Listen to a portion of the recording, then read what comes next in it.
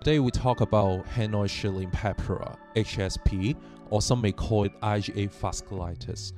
So before we start, if you forget everything from this video, do remember these 4 pictures. Some rashes over bilateral lower limbs, joint pain, very painful tummy of your kids, and kidney. So these 4 involvement are the most important involvement of HSP. So we will talk it one by one. Let's go. So first of all, what is HSP? It is actually a small vessels vasculitis, which means the inflammation of your blood vessels. We have different kind of size of vasculitis. Firstly, we have large vessels vasculitis. We call it Takayasu arthritis. We have medium size of vasculitis like Kawasaki disease. And then we have, for the small vessels, when they have the vasculitis, we have IgA vasculitis, and or we call it HSP. So HSP is the small vessels inflammation of the blood vessels. So 90% of the cases are in pediatric age. Most of them are children. We do have adult cases, but most of them are children. The incidence is around 3 to 27 per 100,000. The pathophysiology of HSP. So it is actually an immune process. It can be triggered by infection. After a branch of immune process, eventually the body forms some IgA immune complex inside the small vessels and lead to inflammation of this kind of small blood vessels and then lead to vasculitis. We have different organ presentation in HSP. It is because it involves the blood vessels inside different organs. So the kidney involvement is mainly due to the immune complex inside the mesangial cells of your kidney, and therefore it can lead to nephritis or proteinuria. So for skin involvement, it is actually 100% of patients have this, and it is essentially for diagnosis.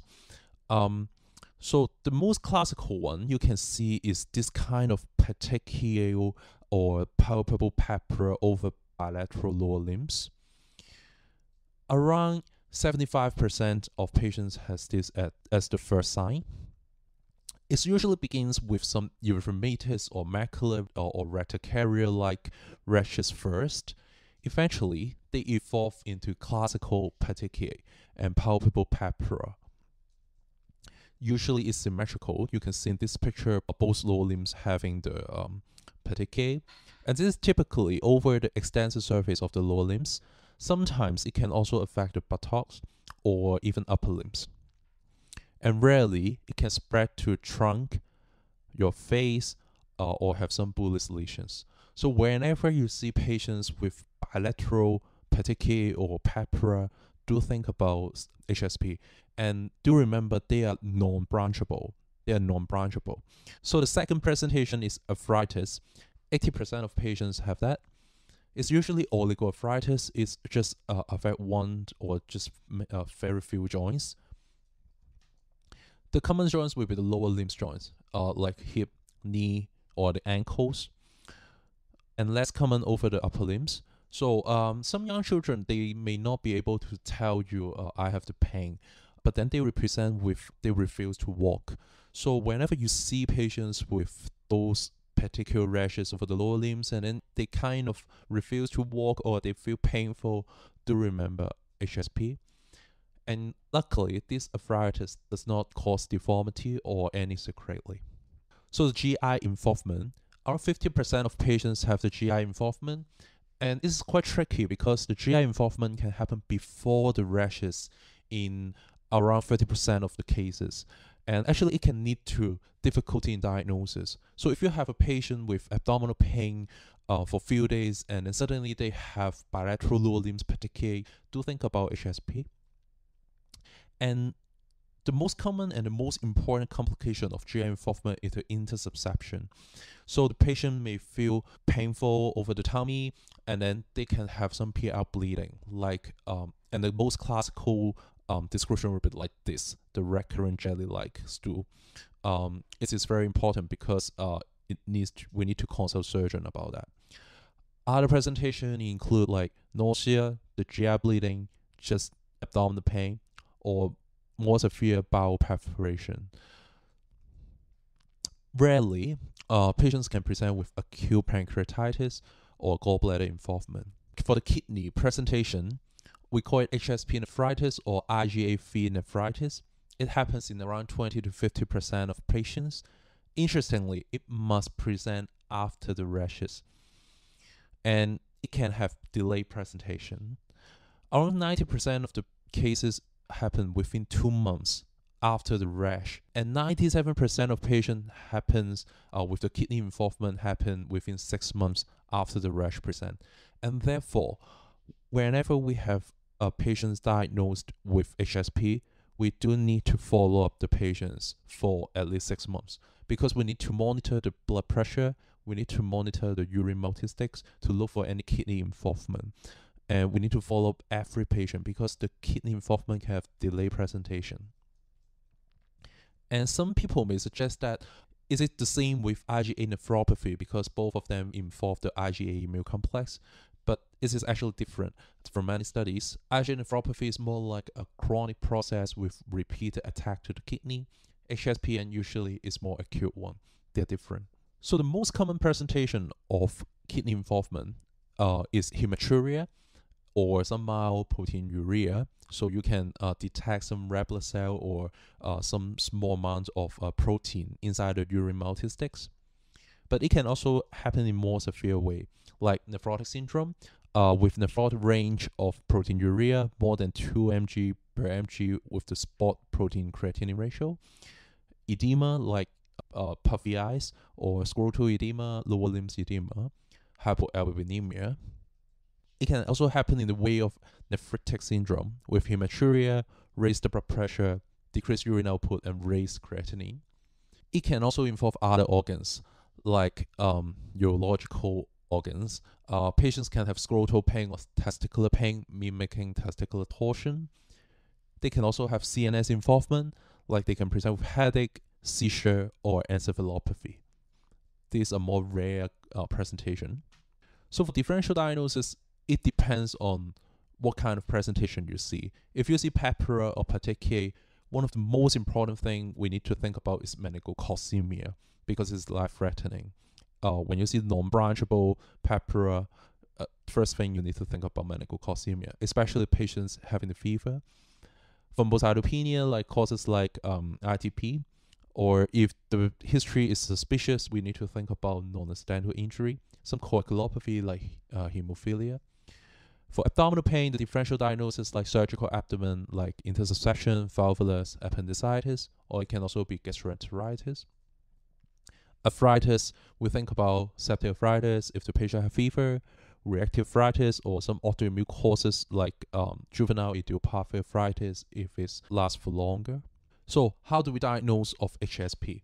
It is actually a clinical diagnosis, and by the HSP EULAR guideline in the 2008, the classification state that we must have the palpable purpura or petechial over the lower limbs, and this is the most important signs, and plus one of the followings: abdominal pain, joint pain, or renal involvement. So these are 4 most important things when it comes to diagnose HSP. And also histopathology. Sometimes we do skin biopsy or renal biopsy. For investigation, we take the blood, we take the CBC, we take a look at the platelet to rule out thrombocytopenia of the petechial. We take a look at the renal function test to look at any raised creatinine, clotting profiles to rule coagulopathy, plus or minus blood culture if you're suspecting meningococemia. We can also take some inflammation markers like CRP, ESR. We can also take the IgA level. It can be raised in HSP. Also, if we're suspecting other kinds of vasculitis, like other autoimmune causes, we can also take some other autoimmune markers. They're usually negative in HSP. And of course, for the renal involvement, we need to screen for the multisticks to look for red blood cell protein. If we have proteinuria, we do the urine protein creatinine ratio. And if the patient have any GI involvement like abdominal pain or PR bleed, we do the imaging like X-ray, ultrasound abdomen or CT abdomen, plus pelvis to look for any signs of interoception or bowel perforation. For renal biopsy, we do not need to do it for every cases. Usually we do it for persistent proteinuria. It depends on how much protein you have. There are some urgent indications like nephritic or nephrotic syndrome or raised creatinine. They are the urgent indications for renal biopsy. For management, for the skin involvement, we go for conservative management because usually the rashes will goes away within weeks, but then it can recur and it can come back. We need to counsel parents about that. For the joint involvement, pain control will be the mainstay. We can give paracetamol. For more severe cases, we can also give NSAID like ibuprofen. And for severe cases, we can also give oral prednisolone. Usually we give 2 weeks and then wean over the next 2 weeks. For GI involvement, again, it's very important to exclude interoception if the patient having any PR bleed or severe abdominal pain. We do imaging to exclude that. And after excluding all this, if still have significant abdominal pain, we can consider to use oral prednisolone for that. Of course, if we suspect any surgical causes or interoception, we do need to consult a pediatric surgeon. For the kidney involvement, if the patient do not have any kind of renal presentation, we do need to follow up at least 6 months for blood pressure and urine multistics. And steroid cannot prevent HSP nephritis. And for minimal proteinuria, we need to have the close monitoring of the BP and urine multistic in a regular interval. And if the patient have persistent proteinuria, we need to consider for renal biopsy and consult a nephrologist. And of course, if the patient have severe presentation like nephritic, nephrotic syndrome, or impaired renal function, we do consult a nephrologist, and then they may need renal biopsy. And for the choice of the medication with this kind of cases, actually from different guidelines, they have different recommendations. So now still no very concrete evidence on what is the best approach. But generally, we can choose to use ACEI to decrease the proteinuria, the steroid, and immunosuppressants. For prognosis, 1/3 of HSP has the recurrence. They can come back, especially the rashes, and the rashes fade within weeks. Arthritis usually does not have any sequelae. And the renal involvement, for those with transient hematuria and proteinuria, 80% of them resolve within several months. And if those who did the renal biopsy, the histology can actually act as the kidney prognosis predictor. So that's all for the HSP presentation, and thank you for watching till the end. If you would like to have more this kind of content or sharing over different kind of medical topics, do remember to click the subscription button, and I will share with you again next time. Thank you.